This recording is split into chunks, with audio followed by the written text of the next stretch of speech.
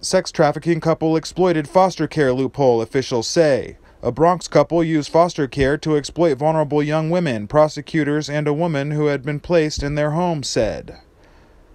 Last month, the Mitchells were charged with sex trafficking 8 young women after authorities discovered the couple used the foster care system as a pipeline for prostitution, the Manhattan District Attorney's Office said.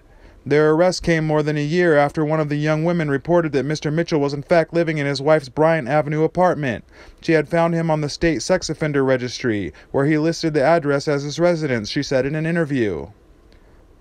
The State Office of Children and Family Services said in a statement that officials were deeply troubled with the allegations and were examining how the city's child welfare agency, the Administration for Children's Services, exercised its oversight of the foster care agency involved. Assemblyman Andrew Hevesi, the chairman of the Committee on Children and Families, said underfunding has driven the child welfare system into crisis.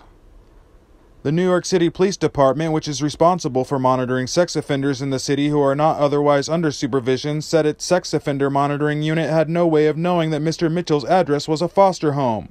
The unit, which has 14 officers overseeing more than 9,600 registered offenders, does not have a list of foster homes, and officers do not conduct home visits unless an offender fails to meet registration requirements, the police said.